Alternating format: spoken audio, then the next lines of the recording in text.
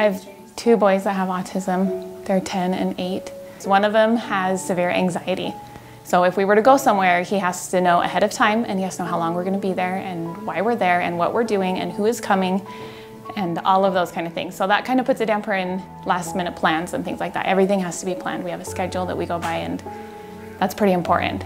And then my 8-year-old, he has anger issues. So if something doesn't go his way, then he gets angry and he'll lash out and he'll attack.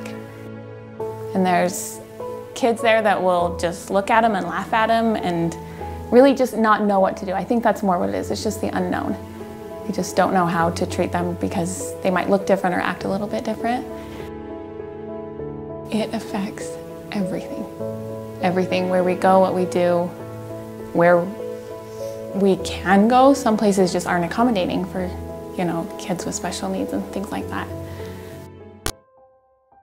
We've been through a couple different companies in the city, and some of them we just didn't like as well as some of the others. And so when we started with Journeys, we knew that it was a good program, and they were just so willing to do everything that we needed.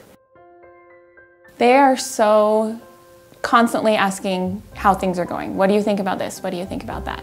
And that's something that's definitely new for us. And we have them even come in our home sometimes, and they teach us the things that they're working on and then the things that we're working on, and make sure we're on the same page and we can talk about it and decide really what is best, not just what's easiest for them, I think, which a lot of places have been that way. Well, this is what is the easiest route, and that's not necessarily what's best. They, honestly, they come over and we talk about them, and they know my kids to a T.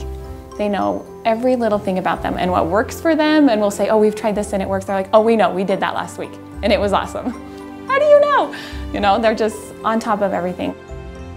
They'll do an Easter egg hunt, or they'll do a Christmas party or stuff like that. They're always trying to get the kids involved, and they'll even invite the siblings and the families and grandparents, whoever wants to come, and just make those kids feel special and loved and that they're a part of the community. It's, I don't know, just so comforting, really, to know that other people care. Because on my own, you always, you can do it, but man, to have somebody else have your back and to have your kids back, that's worth a lot. I am Stephanie Wellard, and this is my journey.